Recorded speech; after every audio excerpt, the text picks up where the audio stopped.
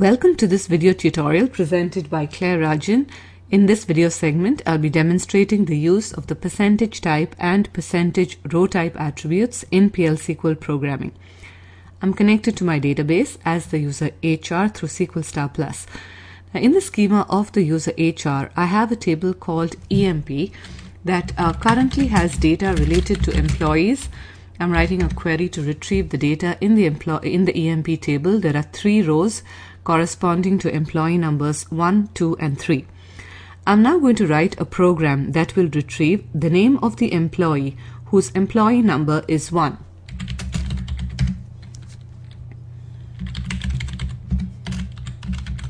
I'm declaring a variable called VENAME that's of varchar2 type that has a size of 5, so it can hold a name that is 5 characters long. Now in the body of the program, I'm retrieving the employee name into the VENAME column from the EMP table where the employee number is equal to 1. I'm now going to display the name of the employee using a DBMS output line statement displaying the contents of the variable.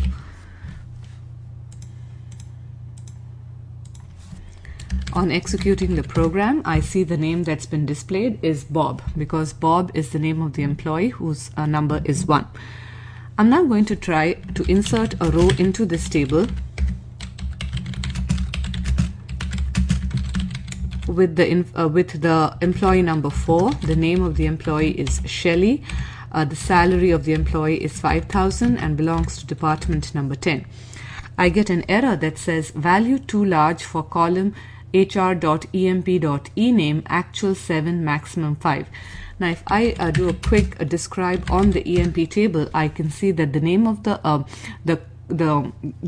data type and the size of the ename column is varchar2 of 5, and the name Shelley is 7 characters long and therefore cannot fit into a column that can accommodate only 5 characters. So in order to successfully go ahead and insert that row, I'm going to modify the table in such a way that the width of that ename column is increased from 5 to 7 using an alter table command. It's alter table EMP modify open parentheses the column name ename. The data type is varchar2, and what I want is the column to be 7 characters long. So it tells me table altered. I'm going to repeat the insert statement, insert into EMP values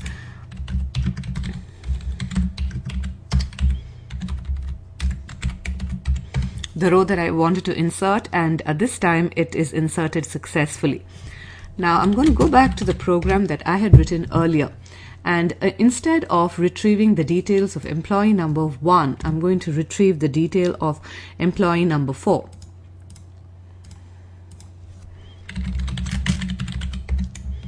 On executing the program, this time I get an error that says a numeric or value error, character string buffer too small. Now the reason I'm getting the error is because of the width of the memory variable that I created. Now if you notice over here, we have a declaration of the VENAME variable as varchar2 of 5. Now 5 characters is too small, the width 5 is too small to accommodate the name Shelley, and that's why I'm getting an error.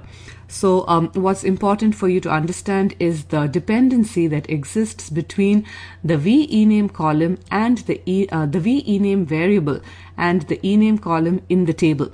Now whatever value is being retrieved from the table is being put into the memory variable, so the variable should be large enough and of the same data type as the column in the table.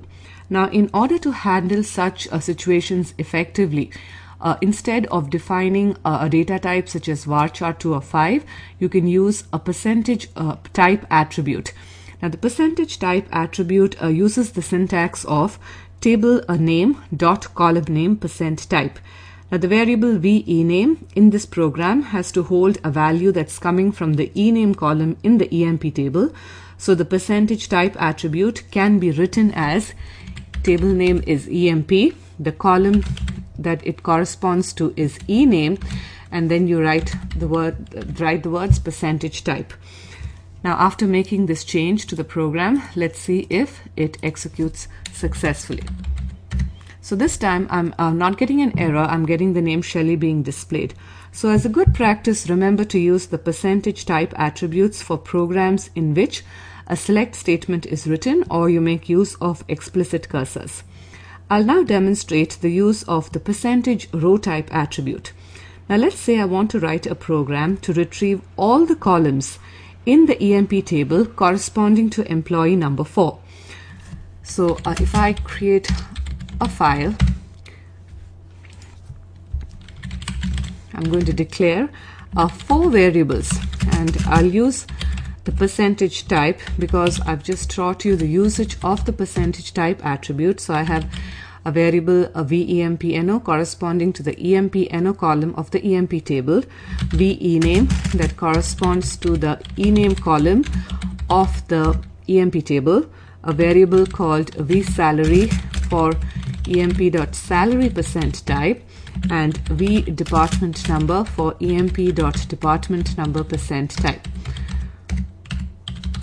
Now in the body of the program, I'm going to retrieve all the columns. So I've written select star into VEMPNO, VENAME, VSalary, VDepartment number from EMP, where the employee number is equal to 4. And what I would want to then do is display all the values that were retrieved. So I'm going to write 4 DBMS output line statements.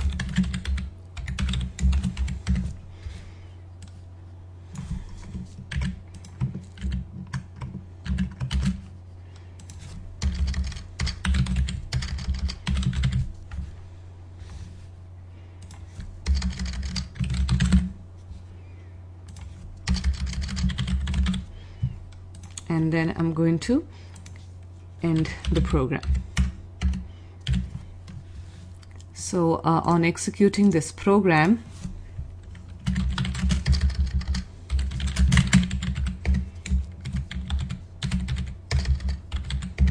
I can see the employee number 4, the name Shelly, the salary of the employee 5,000, and the department number 10. Now, what's important for you to observe in that program that I had written was the fact that I was retrieving all the columns. Now, when you're writing programs where you're retrieving most of the columns or all the columns of a table, a percentage row type attribute for a variable is a better option. Now, what I'll do is I'll use the percentage row type attribute in this program. I'm going to remove all these variables that I declared.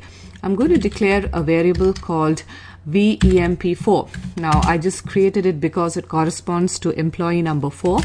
And I'll associate this with a data type of EMP percentage row type. Now, this variable called VEMP4 will correspond to a row of the EMP table. It will contain individual elements corresponding to the EMP table. So if the EMP table has got 4 columns, the VEMP4 variable will also have 4 elements. And it simplifies the program considerably once you use the percentage row type attribute.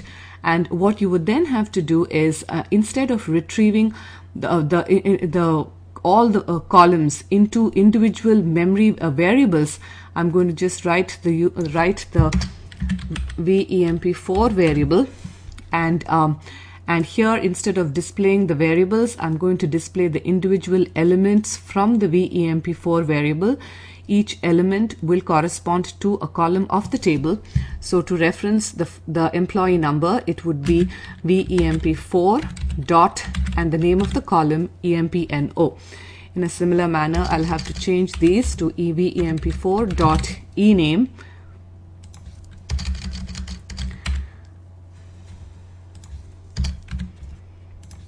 VEMP4 dot salary, VEMP4 dot department number. So when you have the variable called VEMP4, which will take a structure that's similar to the EMP table. So syntactically, the percentage row type attribute is table name percent row type. And it's particularly useful when you have a program where you use a select star.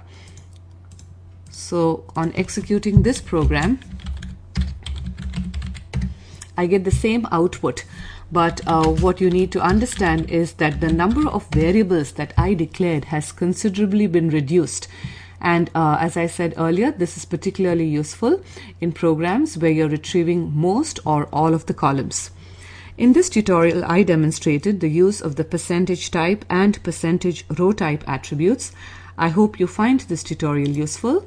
For more videos, tutorials, and articles, you can take a look at the oraclecoach.com website.